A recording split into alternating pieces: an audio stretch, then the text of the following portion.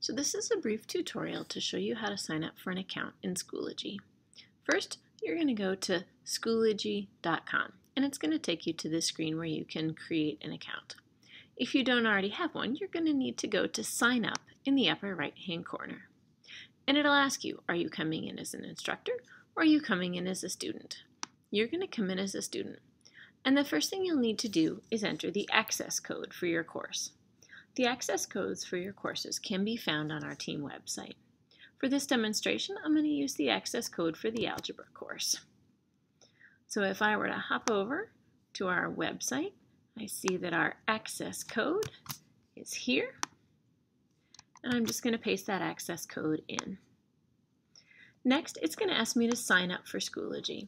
So you'll put your first name and your last name, and then you're going to use your username or your email. What I would suggest you use is your new Dexter email. So this one would be johndoe@dexterschools.org. Use a password. I would suggest using the same password that you use to log into the computers at school.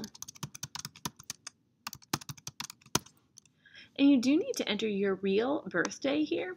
The reason you need to enter your real birthday is the system will treat you slightly differently if you are under 13 versus if you are over 13, and that's because of privacy considerations. So do put your actual birthday in.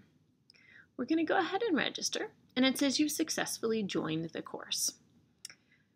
And this will take you through a tour of some activity and some stuff within Schoology. So that's all you need to do to enroll. If you're enrolling in a second course, for example, let's say that you've already enrolled in your math course and you need to enroll in your science course. What you're going to do then is log into Schoology, and under the courses listing, you can see here I've already joined the Algebra 1 course.